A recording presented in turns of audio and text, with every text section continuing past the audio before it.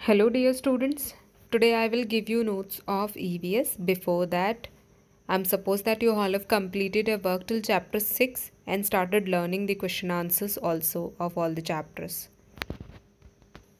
So let's start chapter 7, sources of water, question answers and exercise part. First of all, the exercise part. A question, write the correct answers. First is, it is the main source of water on earth. A, lake, B, pond and C, rain.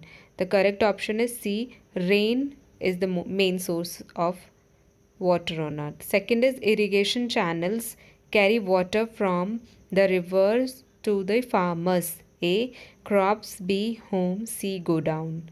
They carry water from river to farmers, crop. So its correct answer is option is A, crops. Third, it is a simple and effective way of purifying water at home. A, freezing, B, boiling, C, evaporation. So its correct answer is B, boiling. Next question B is, fill in the names of the rivers on which these dams have been built. First is the Bhakra Nagal Dam is built on the river Satluj, which is in Punjab. Second is the Nagarjun Sagar Dam, which is built on river Krishna in Andhra Pradesh. Third is the Farakka barrage. This barrage is built on the river Ganga and it is in West Bengal. But no need to write their city names, just write the name of the river only. Now the question answers in notebook. First of all, write the today's date and chapter number 7, sources of water, its name. Then put heading, answer the following questions. Question number 1, why is Finland called the land of 1,000 lakes? So the 1,000 of lakes in Finland are the reason of the countries called land of 1,000 lake, because there are having thousands of lake in Finland.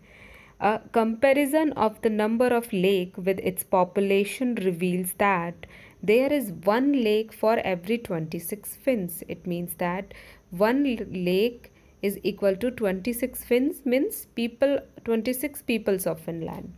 Question number 2 is, what are the main sources of water? Answer is, there are 3 main sources of water. First is rain, second is surface water and third is underground water. Now question number 3 is, what is hydroelectricity and how it is produced? So answer is, many dams harness the energy of falling water to generate electric power, and this type of electricity is called the hydroelectricity. And the most common type of hydroelectric power plant uses a dam on a river to store water in a reservoir. Water released from the reservoir flows through a turbine. Turbine is kind of blades spinning it, which in turn activates a generator to produce electricity. So by this whole process, the electricity is produced and generated by the dams and its turbines spinning process. Now question number 4 is, what do you mean by rainwater harvesting? So answer is, during the rainy season, rainwater is collected in tanks or ponds.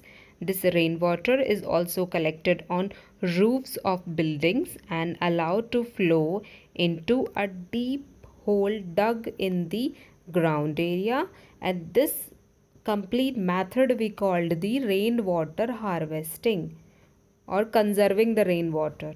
And this collected water in tanks or pond is used for irrigation during the dry season and conserved during the rainy season and while used in the dry season when there is no water.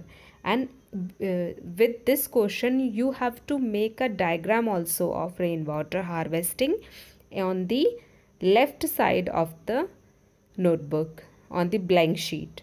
The diagram I will show you in the next slide. Okay. Now the question number 5 is, why are dams called multi-purpose projects? Its answer is, Dams are called multi-purpose projects because it hold water for drinking, crop irrigation and flood control. That's why we call dam is a multi-purpose projects. So children, this is the diagram of rainwater harvesting, and you all have to draw and well colored with the question number 4. Okay, and color it with pencil colors or crayons only, and draw this neat and clean diagram in front of question number 4 where you have described the rainwater harvesting. Okay, so I hope you all have understood this. So complete this work and learn it also. Thank you and have a nice day.